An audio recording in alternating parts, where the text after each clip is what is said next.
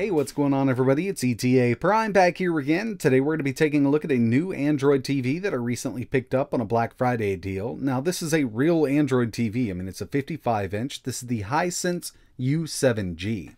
I believe they make up to a 75-inch, but this one was going for $650 for Black Friday, and I've been really wanting to get into a 4K 120Hz either monitor or television, so I finally bit the bullet and picked this one up. And I'm actually really impressed by the performance of the whole Android TV side of things. I mean, the chip they're using in here is actually pretty powerful, and it's more powerful than I'd say 90% of the Android TV boxes on the market right now. I mean, this has nothing on the NVIDIA Shield, but when it comes to the cheaper Android TV boxes that you see on Amazon and eBay, this is going to beat it all day long in 4K video performance, native Android gaming, and even emulation performance. Since we have an Android TV here, we do have access to Google Play, and we can go ahead and install our favorite apps as long as they're available on the Android TV version of Google Play. And a lot of great emulators are available, like MuPin64 for N64, we got Redream for Dreamcast, and even PPSSPP for PSP emulation. And we're going to test out all three of those on the TV with its built-in hardware.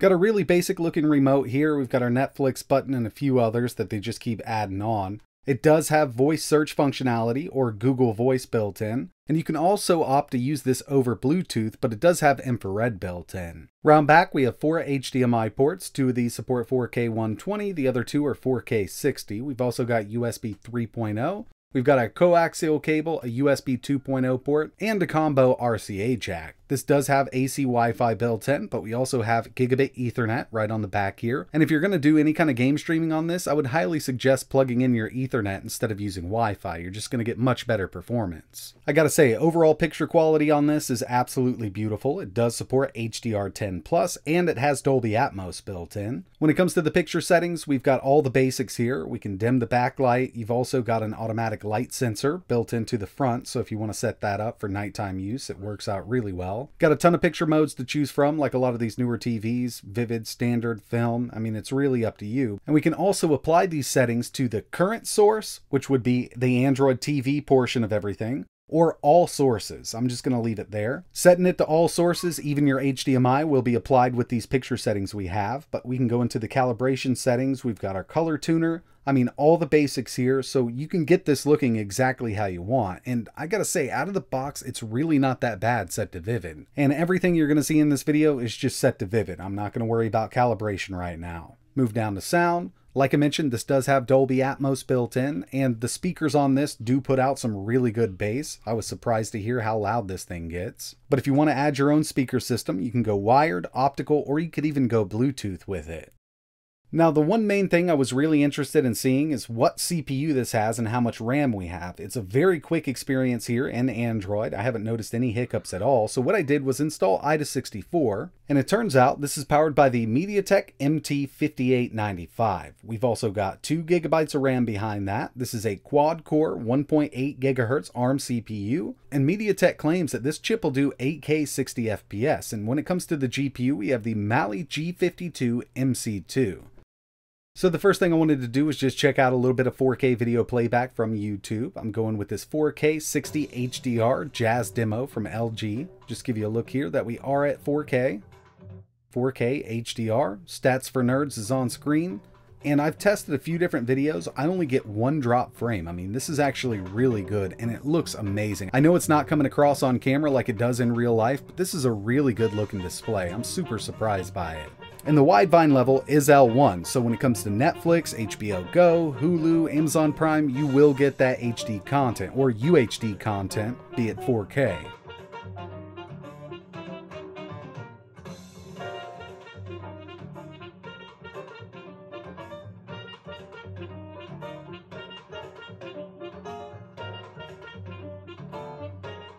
This TV does have Bluetooth 5.0 built in, so I figured I'd go ahead and try to connect an Xbox controller to it, and it does work out. I just connected it from the settings, and we can actually navigate the full Android operating system here with your Xbox controller. So if you want to play some native Android games with a controller, no problem at all. When it comes to game streaming, it'll detect it, and even emulation. Now, the TV itself only has 8.3 gigabytes of free space to install apps, but we do have that USB 2.0 and USB 3.0 port on the back. So I just formatted a 32 gigabyte drive NTFS, plugged it in, and it detected it. This is a great way to store your ROMs if you want to do some retro gaming on this thing. I wanted to go through and test a few native Android games. I'm using that Xbox controller connected over Bluetooth. I just picked this up from Google Play. It's working fine, but when it comes down to it, in my opinion, there's not a lot of great games on the Android TV market. There's a few to choose from. Something like this looks really good. Another one that I usually like to test is Real Racing 3. And even this one here works much better than it does on the S905 boxes that I've tested previously on the channel. I mean, we definitely have a more powerful CPU in this TV.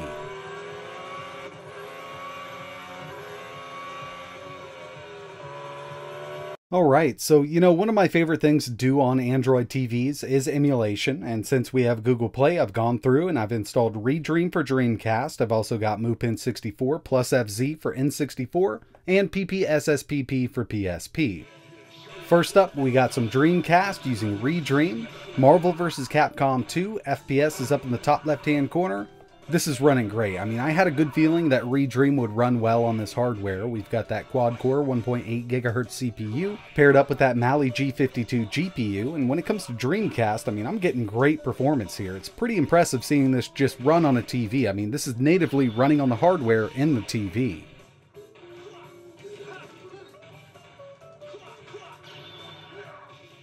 Moving over to some N64 emulation, here's GoldenEye 007. By the way, I'm using MuPin64 plus FZ from the Google Play Store. I didn't do any kind of upscaling or anything like that, but yeah, I mean, this is running really, really well. I've got one more N64 game to test, which is a harder one to run, and that's Conker's Bad Fur Day, and surprisingly, it's able to run this game also. I wouldn't mind playing my N64 games on the native hardware inside of this TV. It's not the best emulation that I've seen, but it's not a super powerful unit either.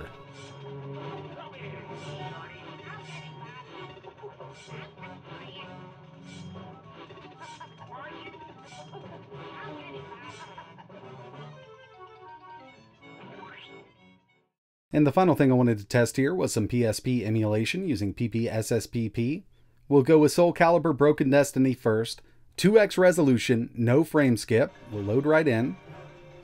Up in the top right hand corner we have the FPS, and it's running at 60. So overall the easier PSP games are going to run well on this at 2 to 3x resolution depending on the game, but I really wanted to test a harder one to emulate, and that's going to be Chains of Olympus. And unfortunately with this one, I didn't get great performance. Even with frame skip on, I couldn't get a constant 30 out of it.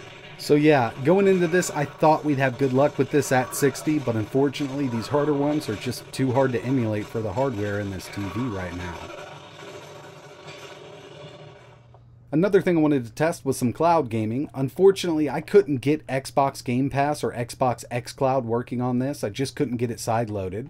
But GeForce Now is on the Google Play Store, so I loaded up some Cyberpunk 2077. And over Wi-Fi, I was getting a lot of skips, but I think that's just my home internet. Soon as I plugged in Ethernet, I was getting really good performance with this. So yeah, I mean, game streaming, be it Stadia, GeForce Now, or even Steam Link, will work out well on this TV. And I really do wish that I could have got Xbox Game Pass up and running on this, because that's one of my favorite cloud gaming platforms right now, but it just wouldn't load for some reason.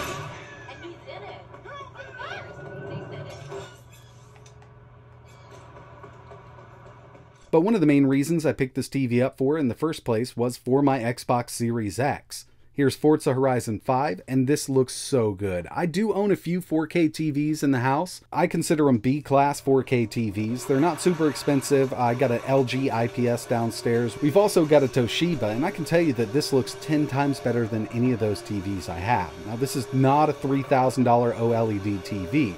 You're still going to see better looking TVs out there, but with this thing coming in at $649, 4K, HDR10 Plus, Dolby Atmos, and a 120 Hz refresh rate, I'd say that this is an amazing deal.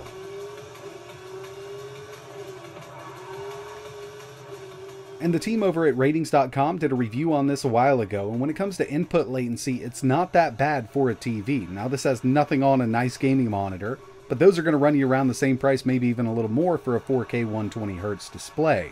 So yeah, I mean, if you can pick one of these up at a $650 price tag, I would definitely go for it if you have devices that can do 4K 60, 4K 120. Like I said, the main reason I wanted to pick this up was for the Series X, and I haven't been able to get my hands on a PS5, so as soon as I can get my hands on one of those, I'll be ready with this display. Plus, I wouldn't mind plugging in my gaming PC to this thing at all. So we've got a great picture, 120 Hz, 4K, HDR, HDR+, Dolby Vision, Dolby Atmos. And the processor they're using for the Android TV portion of everything actually works out really well for native Android gaming, and like you saw in this video, even emulation on the TV all by itself. So that's going to wrap it up for this video. Really appreciate you watching. If you're interested in learning more about this, I will leave a few links in the description. If you have any questions, let me know in the comments below. And like always, thanks for watching.